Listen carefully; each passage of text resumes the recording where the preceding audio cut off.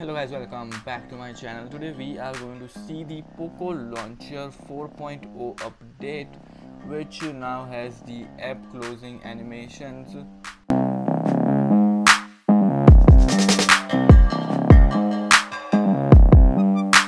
So guys, let's begin. So here is the POCO Launcher 4.0, and the most awaited feature for the POCO phones here is now available. The app closing animations here are now available, but also there are a lot of bugs.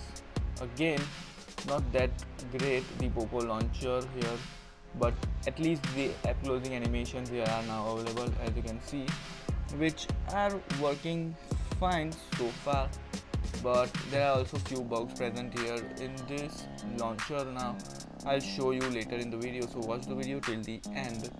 So here I am running this is the POCO X2, and I am running the global stable version of the ROM, the 12.5.6, which most of the POCO users might be using, the POCO X2 users or the other POCO users might be using.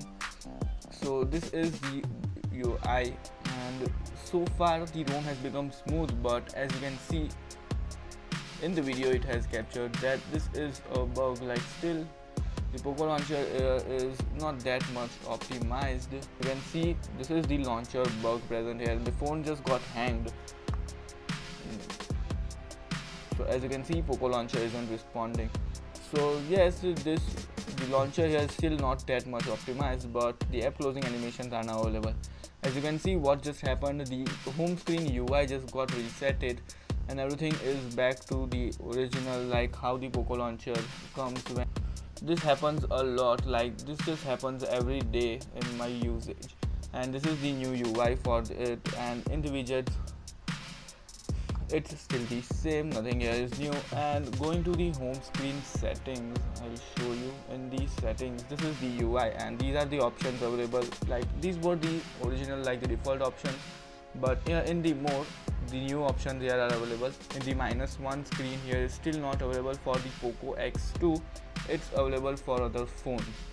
You only get to see the app vault, and if you want to turn off, you can turn off the app vault from here. Then the other options here are global icon animations. The global icon animations are still not available. As you can see, the app closing animations here are available, but the global icons for like the application animation and here is just still not available, so which is still missing here. Then moving forward, we get to see the arrange items in recents. Now we get to see the vertical recents now available, and these are the original horizontal recents, vertical recents, and now we get to see the horizontal recents available.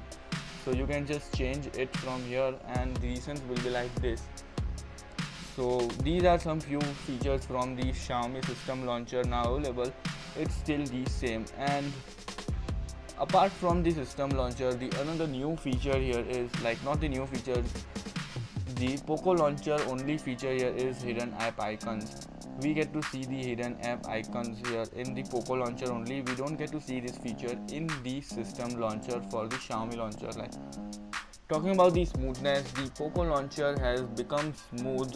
Like, from talking about the previous update, the POCO Launcher 3.0 was very messy and laggy. There were so many lags and stutters in the previous version, but it has improved a lot in the 4.0 version. App closing animations are available. The ROM has become smooth.